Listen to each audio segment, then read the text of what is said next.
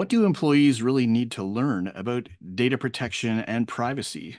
A lot of organizations have people who are responsible for these things, and there are a lot of regulations and policies that apply to those people, sometimes only the ones that are really deep into the privacy or data protection area or data breach responses. So there might be confusion around how employees should be trained on these things. So in this session of the live cybersecurity awareness forum, we're going to dig in with our panel to the topic of data protection and privacy training requirements for employees. So I want to welcome you to the live cybersecurity awareness forum, the open collaboration group for anyone who's passionate about security awareness. I'm Scott Wright, the CEO and Chief Engagement Officer at ClickArmor, and this is session number 37 for February 7th, 2024. And as usual, I'm joined with an elite group of panelists, including Fletus and Ryan and myself. We might actually have another panelist or two show up in a minute, but for now, it'll be us, and anyone who wants to from the chat can certainly participate by answering or asking questions, and let us know if you would like to be on the panel. We'll kind of see if we can get you up here, but just wanted to make sure that everybody understands this session is brought to you on a bi-weekly basis by ClickArmor, which is the first interactive security training platform designed specifically to make employees security and privacy training fun and effective. So if you want to learn more about ClickArmor, you can follow us at clickarmor.ca. So now, for those of you who haven't attended before, just a few housekeeping details. We like to have attendees type in the chat where they're coming from around the world so we can see the international participation. And it also helps get you used to entering stuff into the chat and provides a little more conversation and participation.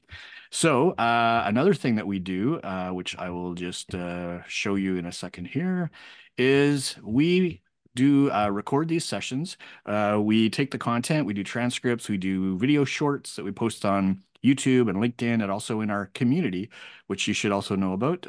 It's at members.cybersecurityawarenessforum.com.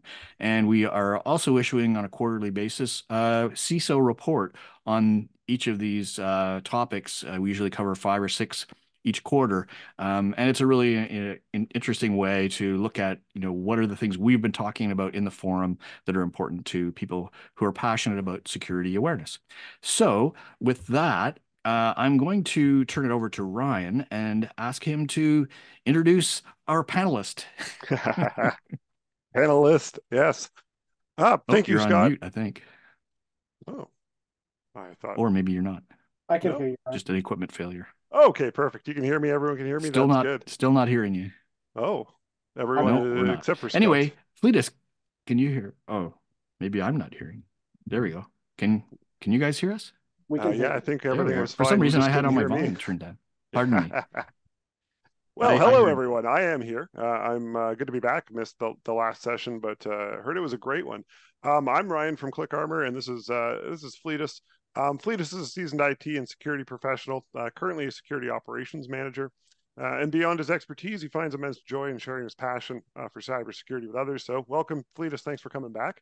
Yeah, if you also have any questions for us on the panel about the topic, you can always drop them in chat. I'll do my best to get them answered. And as Scott mentioned before, if you even want to speak on the panel, you can let us know and take the mic yourselves.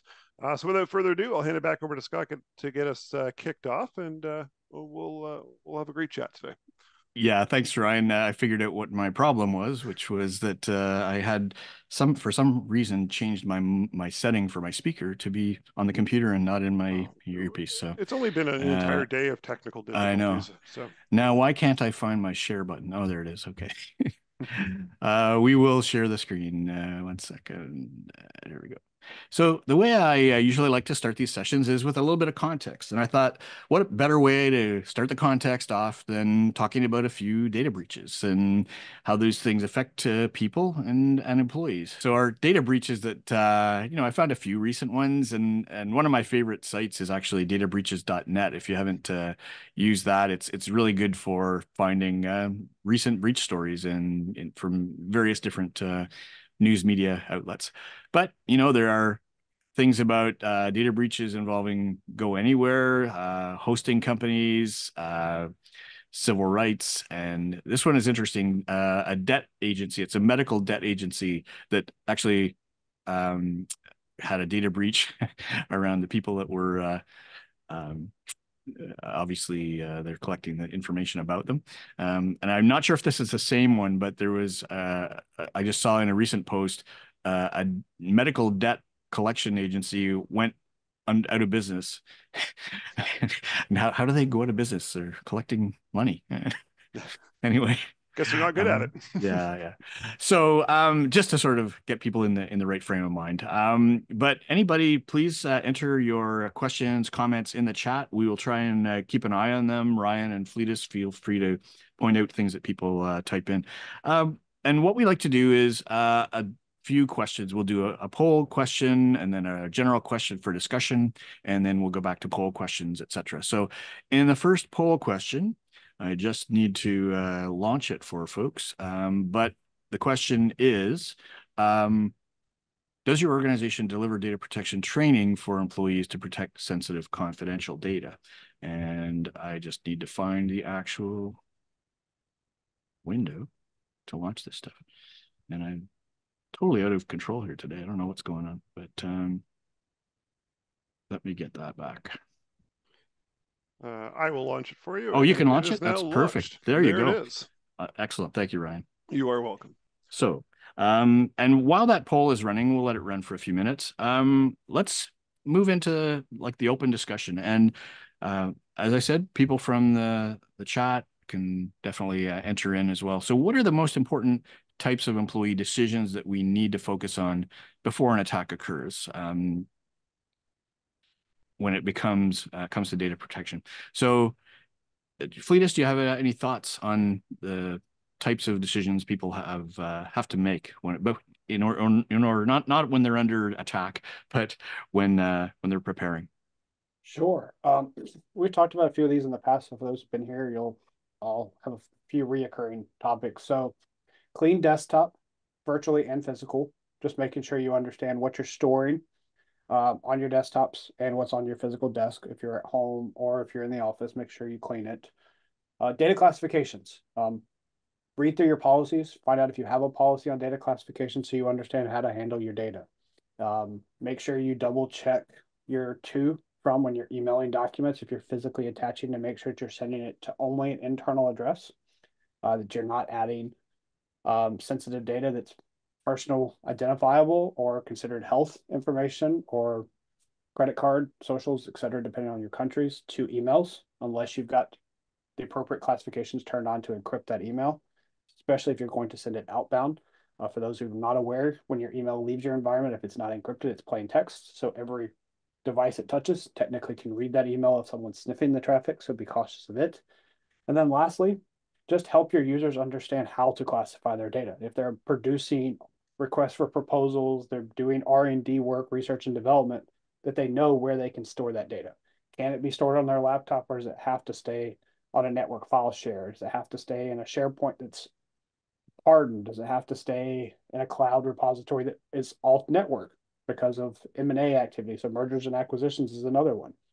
So a lot of topics I just covered there. We'll dive into most of those, but just to recap, understanding your data classification, how do you handle it, when you're handling it, what precautions you need to take, both physically and then virtually as well.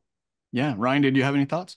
Yeah, I mean, that's a fantastic list. I think two of the things that always jump out to me is number one, understanding where all your data is. One of those, it's kind of like that data inventory, and we could have pieces of data scattered all over our own systems and our networks and stuff. And that, leads into the classification. So we need to understand what our data is and where to find it. And I think communication is again, cross-function teams. It's not just up to the security or the IT personnel to understand and I guess respect the data and the contents of it. That needs to be communicated to all teams, so everyone has the same responsibility of protecting the data. So you're one cohesive unit. It shouldn't be policy, people chasing you down to make sure you do the right things, or the security team always auditing you and telling you. It should be, again, that top down approach. And I think both of those things also lead to training. So Mm-hmm. training the people, what to do with the data. So the decisions that need to be made before a breach, I think, are a lot of these housekeeping items, making sure policies and procedures are into place, which builds kind of that overall into that security culture that we keep kind of going Yeah. back to. So hopefully that when a breach does happen, it's not a scatter of like chaos. It's oh, we expected this, the unfortunate has happened, and we need to go through the proper steps, and we know where it is. We have policies, we have, all those things fall into place versus, the companies that wake up and to find their data online and it's just complete scramble mode. And they don't even know who's responsible for leaking it, like when it could have been breached, et cetera, et cetera. So there's a lot to consider, but I think, with planning, it can be effectively taken care of. Also, Yeah. for those who are IT admins or your people team, HR teams, understanding what rights you're giving people when they're hired. Mm-hmm. For Wellness and others have showed that finance institutes give access to over several thousand files just on day one, just by default rights. Is that appropriate? Maybe, maybe not. Mm-hmm. Just understanding when you give someone their birthrights, that you Mm-hmm. know exactly what you're granting that user access to, even though, for all intents and purposes, you and I, as the good guy, are not clicking on things for the sake of clicking on it. But if my account gets compromised from a phish or social engineering or something else, they're going to click on every folder, every file to see where they get. You may not, as a Mm-hmm. valid, trusted employee, you're not going to go clicking around, but a piece of malware will, or an adversary will. Yeah, it's great, and I mean, it's also something that came to mind while you're speaking there is too. It's consider all your attack vectors. And it comes down to the inventory and the understanding and the communication.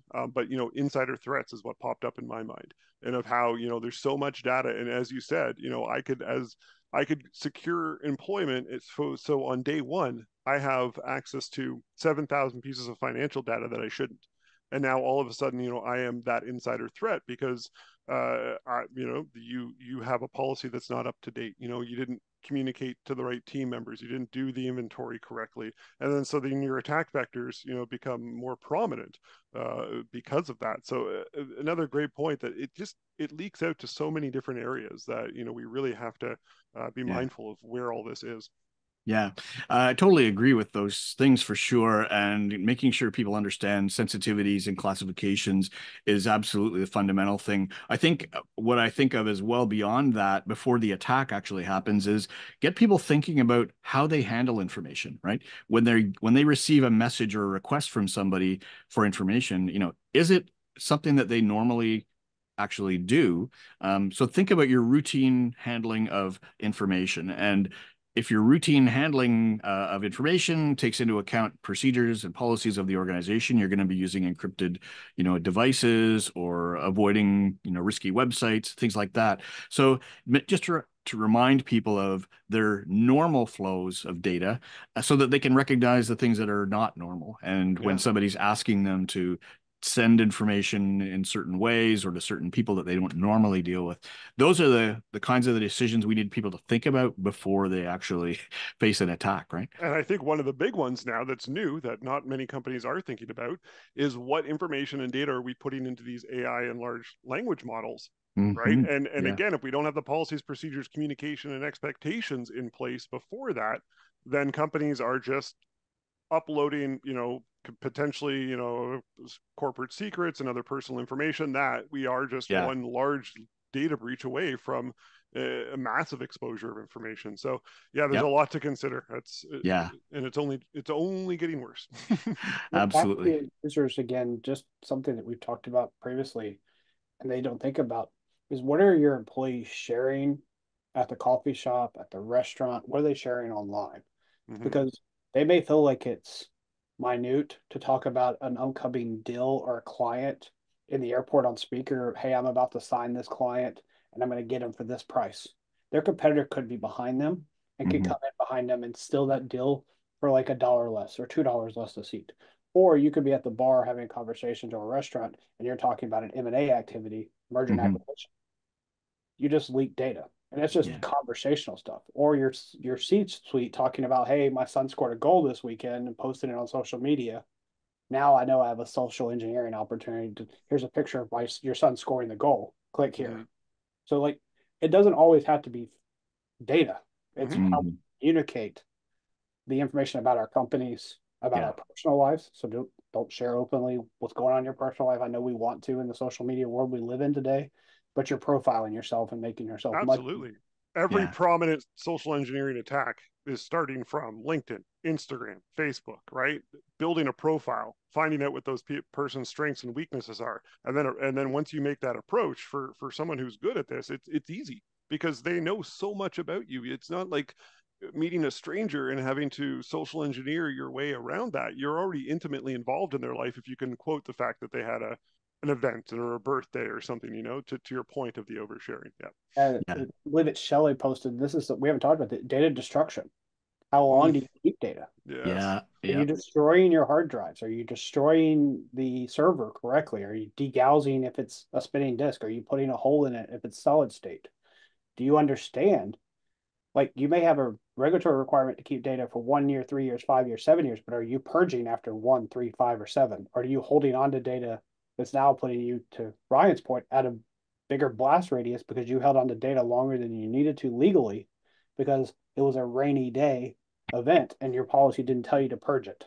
Yeah. Mm, There's another aspect or perspective that's similar, and that is data minimization, right? If you're designing programs or systems where you're going to be collecting sensitive personal information, especially, you want to minimize the amount of data just because the more you have, the more you have to protect or the more risk exposure there is. So getting people to think about how they can minimize sensitive data, that could be at risk, is also really important. and we have Uh, to realize, just sort of one last point, we live in a world where data is like a commodity these days. Everyone wants data. Every smartphone collects it, every computer collects it, it aggregates it. It's all about marketing and tracking and identifying people and their movements. Like there is so much data swirling around, to your point, that companies have more data than they know what to do with, right? And without proper policies and everything else in place, it's growing and growing and growing, and to what? Yeah, yeah, absolutely. I wanted to take a moment. I didn't yet recognize the people from around the world who've joined us, so wanted to thank obviously Fletus from North Carolina and Ishmael, who's here from Toronto, Shelley from Ohio, Lisa from Tampa, Yasim from Turkey. Awesome, welcome from overseas. We've got Tamika, Dallas, Asher in Chicago, Trisha in Alberta. Wow, lots of people. Daniel, Ontario, and Chile. Well, how do you do that? I don't know. So anyway, yeah, thanks a lot, folks, for letting us know where you're coming from. Okay, so I'm gonna jump back. Hopefully, I can share the right screen this time and get Jackpot. to our next poll question. So in this one, I think first is I want to make sure that, well, I like to let our panelists vote. I have to do a special setting there because you didn't get to vote on the first one. But the second one is what types of data do employees most need to be trained on? And this is a multiple question. You can answer, I think, more than one. But personal data, confidential information, operational data, things like configuration information, right? If you're leaking that kind of information, that could be potentially sensitive. I don't know how sensitive people on the call would think that is. But intellectual property or other types of data that I didn't put here, just put data in a chat and let us know your other thoughts on that. And we will let this poll run for a little bit and move to our next question, which is how can organizations most effectively integrate data protection and privacy requirements into their security awareness program? So I'll again let Fletus take the lead on this question. Sure, I opened with it. So just helping your employees understand what they can share, where they can share it, and how they can share it.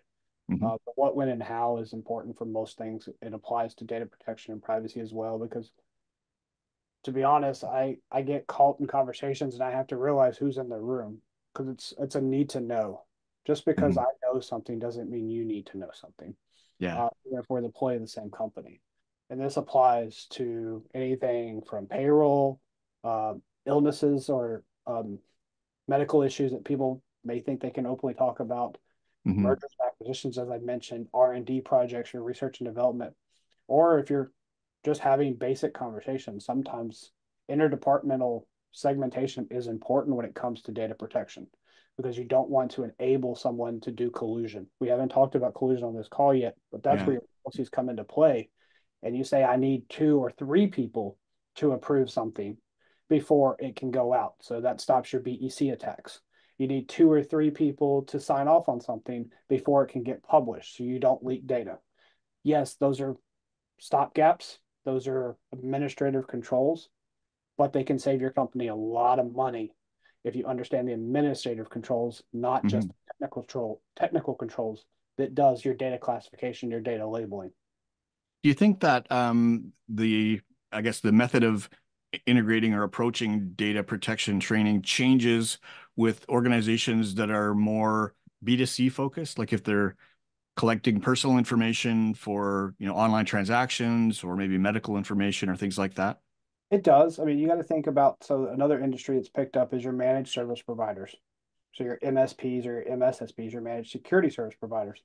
At any point in time, if you work for one of those, you may have multiple clients' information on the same screen at the same time. You could have multiple tabs open, and it's easy to have data hygiene issues at that point in time. So for people who work for those companies, making sure that you're not allowing data to move between sessions, that Mhm. you understand that. The other thing is for an employee focus. Be careful what you post when you're building an electronic resume. I don't need to know you're running a Cisco 6500 on this version of firmware. Mhm. Yeah. You can tell me that when I talk to you. You don't need to tell me that specifically on your LinkedIn profile. And even better, you don't need to put that on your resume that you email out. Because once you email me that resume, you've lost control of that data, and I can disseminate that resume to many different places. I can leave it on my non-clean desk, my non-clean desktop, or I can leave it sitting on the printer. Or you can So upload it to, AI model, and now it's could be publicly available as information, we right? don't talk about that because we're used to bringing or some of us are used to bringing paper resumes to interviews when you sat Hmm. down in front of someone. So it was okay because you controlled the piece of paper. Now that you're electronically posting your resume on a LinkedIn and Indeed, Jobs, Monster, whatever, they own that piece of paper. They own that data now, and they can mine that data however they want, and you have no control of it. So be very cautious. I can't say how many times I've done basic recon of just looking on a job board to find out you're an AD shop, you're a Hmm. Linux shop, this is the version you use, because you're hiring for that, and you've got too detailed in your job posting on, I'm running this model, Hmm. this software, and it's physically located here. It's like self-identifying that you're an Okta super admin, and then you get phished, and then those credentials are used to, take down your Sounds like something organization. might have happened in that vein. I don't know. Weird, eh? Benjamin points it out, or Ben points out, OSINT is easy, Everything. OSINT very is, easy. yeah, it's very easy. And I mean, not only is it easy just to do from a human perspective, but the tools now that are built to do OSINT are just incredible. And with AI, that's, one Yeah. massive advancement, that it can collect this data in a matter of seconds and aggregate it for you. That's a really good point, Ryan. You know what we should do is we did a session on OSINT a long time ago, maybe a year ago. We should do one where we just demonstrate, how those open source collection tools actually work. If we can find people that have uh, licenses for it and just do a bit of a Yeah. screen Well, share I and mean, show most of them people, are that'd be great. open. Yeah, most of them are open source. We Yeah. could do some screen sharing through Kali Linux and actually just Yeah. demonstrate them. I mean, someone could give me their email address in real time, and we could hunt them Yeah. down. Yeah. We could help them identify their digital Footprint. footprint. Well, Yeah. Yeah. can't control this, and it's because of the data breaches we have today. But I can learn a lot about you just by going, have I been pwned, and just putting Ryan's email into that system because I Hmm. know Ryan's email. It's meant Yeah. to be like Fletus, but I Yeah. can go listen on Ryan just to see where Ryan has used his Hmm. personal or ClickArmor email for subscriptions. And now I Yeah. know you either have an active, had an active, and possibly are reusing that same password across all these systems. And now I have another vector to steal your data. Yeah, and then typically usernames as well. So if I was looking for Fletus, I would capture his typical usernames, cross-reference those against other social media platforms. Because if it's his LinkedIn username, it could be also his Instagram or his Facebook. That way, I could dig out some personal information and come back to potentially impersonate someone that Fletus could know, and kind of work a phishing scam that way. And of One of the course, things then it I goes into images, Google I Images. purposely did this too. I didn't put up a virtual desktop. I did blur it this time. But for you folks, like in general, watch what you have behind you. Like I have my camera hanging right now, and I have a photo of the local football stadium. Yeah. If you're on calls like this, don't have a whiteboard behind you Yeah. that's got notes on it that I can just start capturing. I mean, I don't care if you know what school I went to, and I don't care if you know I'm a Panthers fan and they've sucked for the last several years. But at the same point, I have to blur this background for certain calls or put a virtual background up because that's another way to protect data. Because I Mhm. can't stop my employees, but I can educate my employees of not writing or posting stuff that's on camera. Because 90 probably, I'll probably say 90+% of us are on some kind of virtual call every day, even if we work in an office. You're still sharing what's behind you. Yeah. Or Put your data privacy lenses on when you watch the news now, because everyone connects via Zoom, to do their news Yeah. updates, their segments, their you commentary. No see one's an really in parent says studio. password or says Yes, SID or has an IP address. exactly. Look around their offices. It's absolutely incredible because so many guests come on and it's maybe their first time, third time, even if it's their 10th time, they don't think from a privacy point of view, what am I sharing? And on, a national stage, they're sharing, yeah, passwords. They're sharing degrees and diplomas. They're showing geolocation. I mean, and sometimes these are former, let's say former ambassador to, the United Nations. These are people that hold significant, power Yeah. and weight, but are still just people with email addresses that you or Yep. I could fish based on the open source intelligence we gained just during an interview. I'm The going to pick amount on of data Scott is for a second incredible. too. Scott's tough week is my game. He Yeah. showed me Yeah. Word open. He showed me some words on his screen. He showed me his taskbar. I know what version of OS he's on just by that That was split. on purpose, by the way. But I mean, it's that simple, and we don't think about it. It's Yeah, Yeah. you share Yeah. your entire desktop versus one tab. I have an idea of every app you have installed, what you have running, what OS you're on. There's just so much data you freely give away that you don't think about. Like right. today's Hmm. generation, And now that Fletus and I know what, operating system and everything else he's using, we could extract an IP address from a previous communication, an email header, etc. Now we actually know what we're up against if we're going to be pinging him from the outside, right? We understand configuration, we understand what tools we might need in order to kind of pivot around his environment. So those are the things that you can kind of connect from interaction to interaction, that a lot of people don't put the dots together with data, Yeah. but as we can display, it leads you right back to that person. Not that I want to be, distracting against that topic, but I thought Mhm. one of the things I wanted to mention was, using stories, and we've had sessions about this, using news stories to help people understand, how they can be at risk, or what the risks are that are in the news that they should be aware of. And Ryan and I were talking about, the mother of all breaches this morning, and we thought we should mention it, 26 billion records.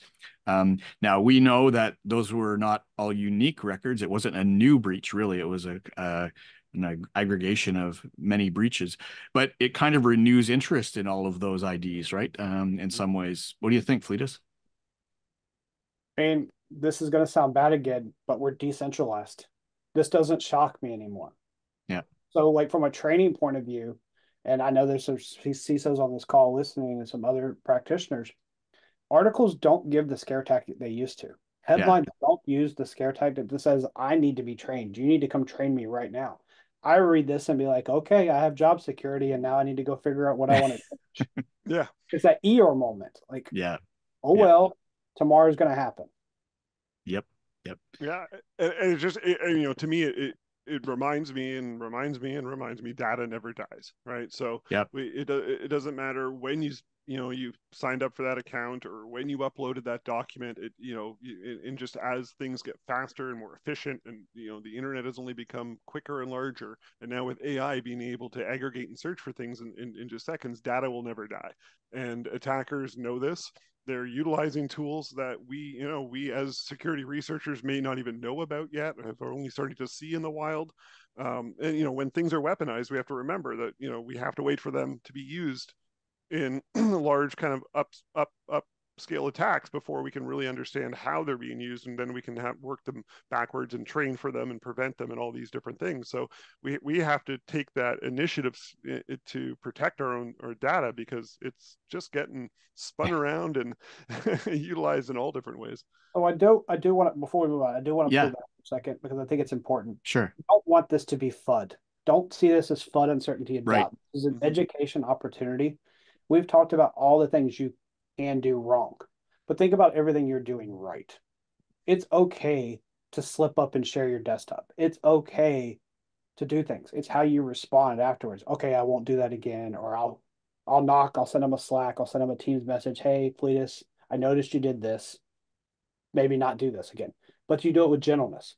You Hmm. do it with respect, not coming in with the hammer. You come in and say, I, as your peer, as someone who cares, you just shared this with me today. So we've been talking probably for the last 20 minutes on everything that people would consider FUD. Like I'm Yeah. not trying to scare you, Mhm. Hmm. really, but at the same time, we just need to think about your data points, as Ryan has said, is everything we touch today. Everything we touch is got a data point, and someone's collected it, someone's going to use it. To Hmm. Kim's point, Yeah. what's not important to me is important to someone else.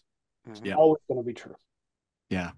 And my view on FUD is, I mean, it depends how you present it, but I think fear, uncertainty, and doubt, it's something that is definitely a concern, and a lot of people discount, the approach sometimes. But really, in my view, if fear, uncertainty, and doubt is really bad, if it's by having people take action unnecessarily.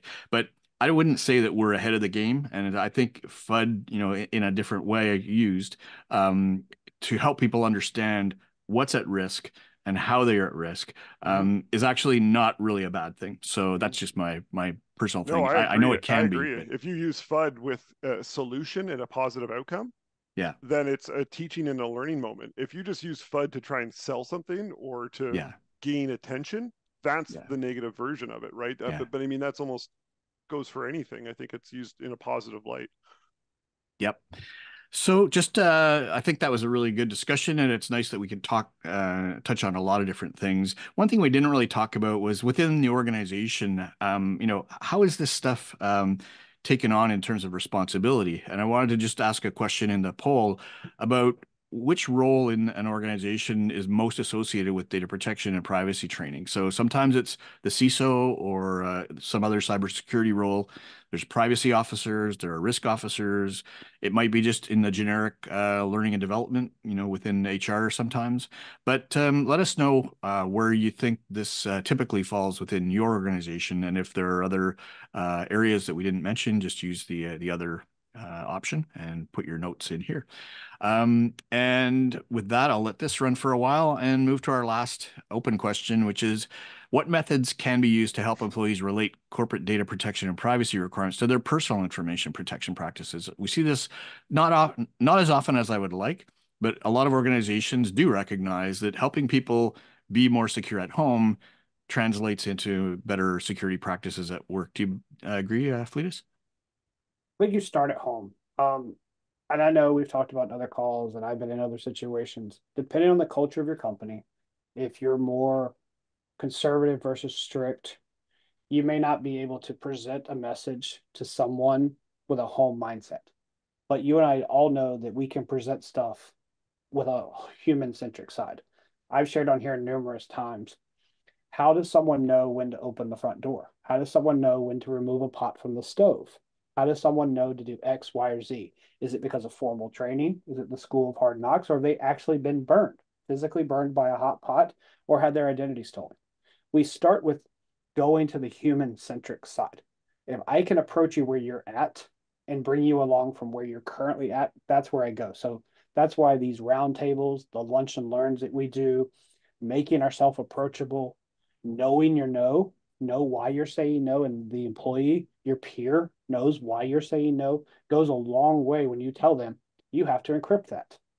You have to mark that as sensitive. You have to use X technology to share something. It goes a long way because now they can do it at home. Now they understand I should password protect this. I should compress it. I should encrypt it before I just mail this sensitive information to someone. Like Mhm. I've had people come back and thank me. Like I won't do X anymore because I know that it can be read.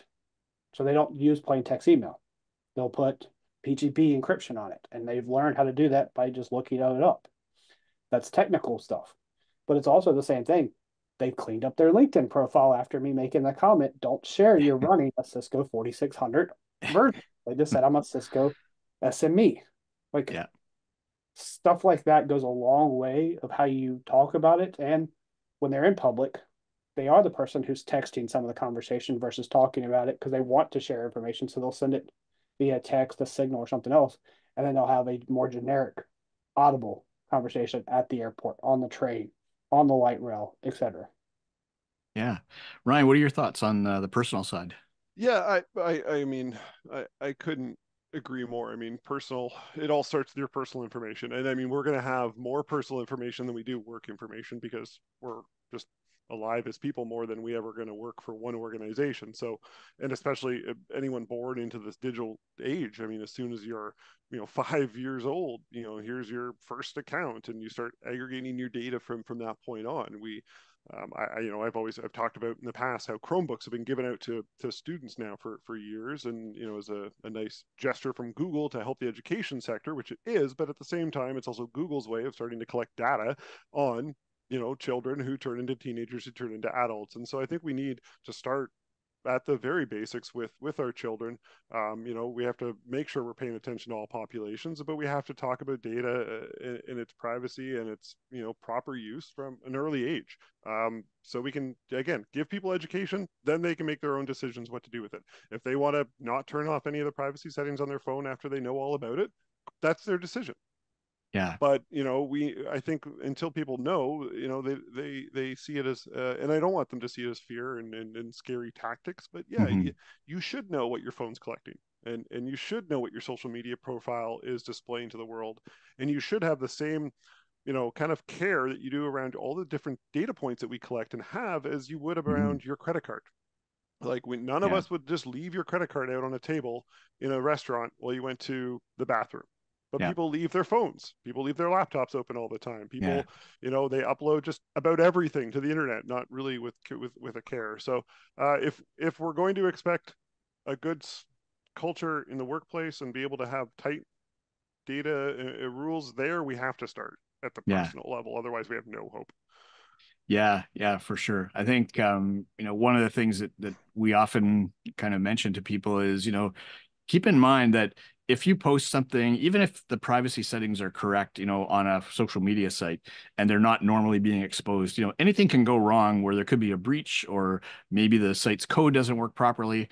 And so just starting by telling people and don't post stuff that you wouldn't want your grandmother or your boss to see, right? I mean, Yeah. things like that can sort of people can relate to. But So, now we have to say, don't post stuff that, an AI model could, recalculate and recreate. yeah, We have to be careful at everything, and even our genetic details yeah, with 23andMe, right? Everyone assumed it was going to be secure and private, but no, it was password stuffing. Got someone into the 23andMe, and 23andMe's yeah, response to those users, well, you should have had better passwords. yeah, yeah, Right. for So, sure. I mean, a whole other conversation here is when there is data breaches, who's responsible? I think one thing we haven't touched on, which could be a whole other conversation, is with laws and rules around that. I know there's different states have different laws in the United States. Like California has very strict data privacy rules, much like Hmm. the European Union does, but Hmm. Canada doesn't. And we don't have a lot of, we haven't been as progressive as other nations when it comes to that. So you need to understand your own, regions laws and rules and stuff to kind of fall within it and what you are protected and who's at risk and who's liable for it all. Yeah. Yeah, I yeah. think the other thing there too, and Ryan touched on this, and I don't want to beat it up too much, is we need to educate the next generation a little better than what we've done today. Um, I Hmm. I have mentored numerous high school and college students who no longer see data privacy as something that's even important to them because they're like, my mom and dad posted so much about me. I So, have shared so much about myself. My school has shared so much about me, going back to the Chromebook, iPads, whatever, that even if I wanted to clean up my data, I don't have the cycles or the time. They already feel defeated at 18 to 25 about the amount of data that yeah. has been shared about them. And to be honest, we start as harmless. Like I posted about my kids. I mean, for Hmm. a parent, maybe think twice about posting that first day of school that lists your child's teacher, their Yeah, hobby, their favorite thing, and all this stuff. It's harmless. But if I really wanted to social engineer the school, I can say, hey, Johnny is in Miss Smith's class in first grade at this elementary school, Mm-hmm. and I'm the custodian here to pick up this child. And if the school doesn't follow their policy, Johnny just got picked up by me because I know that Johnny is yeah, in Mrs. Smith's class and he attends this school. Yeah. Again, not FUD, but those are the But things that, yeah, reality, I think, is the difference, Fletus. This is reality, and this is, I think, what people are missing is the new approach on old tactics, right? yeah. So, I mean, committing crimes, you've always had to do kind of that reconnaissance stage, to figure out, your victim and all these different things. And that used to be like an in-person, a real life thing, all these Yeah. movies and TV shows we've seen for years. But now it's a quick Google search, and then Yeah. it's a Bing search, and it's comparing the results, Yep. and then it's some open source intelligence. And in 30 minutes, you can build a profile of where you go for your coffee. So Yeah. where's your office, where's your house? Okay, now I know where the kid's school is. I can draw you a map, and I can I can time code that map, and I can understand your route, that can all be Yeah. done in a matter of minutes without even having to leave my office. And so you don't want to scare people, but you have to give them the Yeah. examples of how these things are happening so then people can make better decisions. Because Yeah. I love proud parents. I'm a proud uncle myself, but every time I see on LinkedIn a picture of someone's kid, I cringe. Oh, I And know. I don't have enough cycles myself now to send messages being like, because it doesn't always resonate Yeah. well. But hey, as a security professional, I just wanted to give you a heads up that Yeah. this is a little much. Some of the And things I was just going to say, Ryan, yeah, these things I think we're going to start to see, we're going to learn more over time about the effects of what, bad practices have been in the past, right? And one that sort of comes to mind as we're talking about, the cavalier nature of, data protection over the last little while of people on social media is you're starting to see people who were the social influencers who, were posting about every day of their new baby and the child growing up. And now we're seeing like those families are ruined, because of the data that's been shared about the child and, yeah. the families and stuff like that. Oh, So if we keep an eye on what's happening, that, has kind of proven out to be a risk, then we can educate people more about what is real. One like same thing there. side tangent, like we don't understand the risks of human trafficking and how it's created from the internet, and it's created from unfortunate posting of your children, their Yeah. locations, their tagging them in a social media profile. So now you're exposing their social media. So now someone has the ability to contact them directly and coerce and talk to them. Like basically 98% of human trafficking now happens through and because of the internet, right? It's not in real life Yeah. anymore. People are not being abducted and all of these things. It's all, through online mechanisms. And as parents and people connected to parents and family members, we have to stay on top of these things. And again, I don't want to be the whole fear and scary thing. It's just the reality of how things are happening in the world today. Yeah. Yeah, before Yeah. we get to this poll, I want to go back Yeah. to Okay. something. We've been talking digital again, and I want to bring Yeah. up the late Kevin Mitnick again. We have to be very careful on what we throw away. Ryan, you've talked about going through a rental person's trash. I can walk to a corporate office who didn't put it in Iron Mountain, who didn't haul it away and properly shred it. They dumped it in the circular bin outside their office when they walked out for the day. Mm-hmm. I interviewed you. I didn't like you. I just threw your resume in the trash.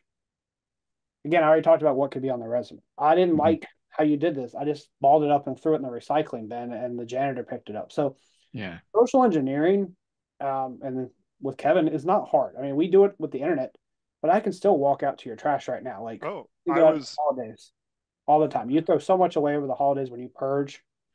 I, for one, didn't purge correctly the other week, and I got a little scared for a little while. I threw some stuff away that I was shredded, and it didn't shred it. So I was Yeah. paranoid for a little while, watching to make sure it got from the curb on the truck. It was in the landfill. I still monitored for a little while, and to this day, I think I'm okay. But who knows? Someone could go through that yeah. landfill and eventually find some of my old tax documents that I thought was in my shred pile, but they got thrown away. Simplistic. It was in a shred pile versus actually going to the curb. Yep. Yep. Yeah, I was just recently speaking to someone who works as a red teamer, and he gave me this great insight that during COVID, it like you couldn't really do any of your in-person activities anymore.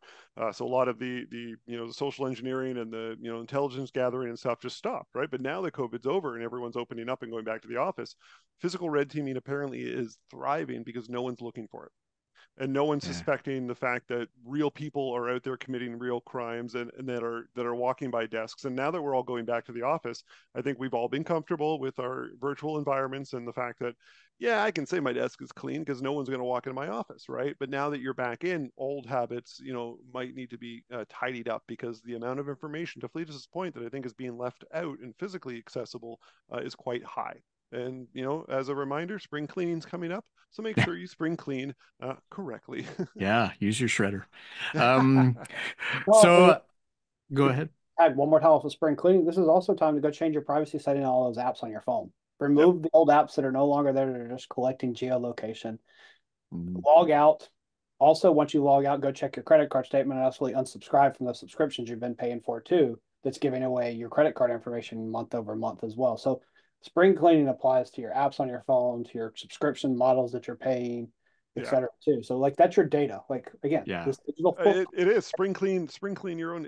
There's a great app for Android. There's probably an iOS equivalent, but for Android, it's called Bouncer. And basically, what it does is it resets every permission for every app on your phone back to like, its basically installed state. So it's a Mm. quick way that you can just make sure that if you accidentally clicked allow location all the time and stuff without having to jump through your settings and everything, it'll just reset everything to give you Mhm. that clean state where you again get to make those decisions about what data you're going to share. Perfect. Excellent. Okay. We're getting close to the end already. Geez. This quite a discussion. So I did want to just review our poll results and have any discussion in the chat or among the panelists. So the first question was, does your organization deliver data protection training for employees to protect sensitive confidential information? And yeah, overwhelmingly, 8 of 10 who voted on it said yes, they do. So that's good. And then what types of data do employees most need to be trained on? This was multiple choice, so people could select more than one. So interestingly, confidential operational information is one that I just sort of threw in there because it isn't often mentioned, but it's up there at the top, actually. That's really interesting. And there was other, I think somebody put in another type of information. I can't remember what was in the chat now. If we go back and just look at the data responses, um, It was what your important data may not be important to you, but important yeah, to Kim's comment said what you don't consider important can be important to somebody else. For example, your geolocation can be important to marketers, yet it might not be important for a lot of us. So that's a really good point. So yeah, thanks for the comments on that one. And then the question of which role or function of the organization is most associated with data protection.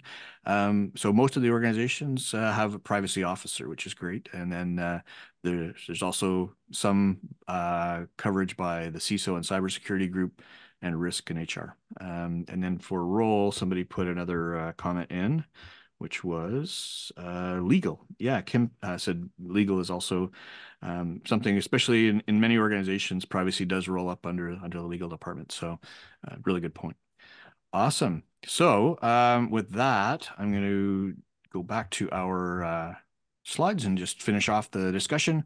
We like to sort of identify what are the key insights that we've identified here in terms of things that we can advise executives or things that are helpful for people implementing or for individuals. I think we covered a lot of stuff for individuals and certainly some insights for people implementing programs.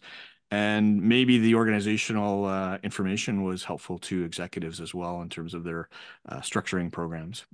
So with that, we'll just do a quick ad for ClickArmor because it pays for these sessions to be done. And really just wanted to let people know that ClickArmor is a really interactive, unique kind of platform that helps fill that gap between, the training, the boring training content that we expect people have done, but don't actually absorb necessarily, and our phishing simulations, which really just test people on their ability to do phishing, spot phishing messages. So we try to put that something in the middle there that helps people reinforce a lot of information about threats, especially we have a module on privacy. We have several actually for different regulatory environments like HIPAA and GDPR, et cetera. But it's all very interactive, helps create a more engaging and effective result. And also it's fast to deploy and easy to tailor. So if you want to talk about any of these requirements with respect to delivering interactive content for training, please contact us. Ryan or I would be happy to help. So our next session comes up in 2 weeks, February 21st, and we're actually going to go back and talk about deep fakes again because there was something in the news last week in Hong Kong that was a pretty big story. So I think that even though a lot of security professionals are saying, well, deepfakes are still not that convincing, they're easy to detect. Well, they're starting to work pretty well on a lot of people. So I think we'll bring some real stories and talk a bit about, what can we do to help employees counter the deepfake threats. So hopefully you'll be able to join us in 2 weeks, February 21st at 1 p.m. Not daylight time. I keep forgetting to change that. It's Eastern Standard Time. Still, it'll be daylight soon, I think, in a few weeks, but we'll see. Okay. Thanks, everybody. I appreciate you, Fletus, joining us on the panel, and really thanks to everybody for coming. I hope you'll spread the word and come back next time. Don't forget to join the CSAF site, members.cybersecurity-awareness-forum.com. It's where we post all of the recordings as well as discussions and other news of interest to security awareness managers. So really want to grow that community and make it a focal point for collaborating. So for now, that's it for this session. Thanks very much, everybody, and we'll see you next time.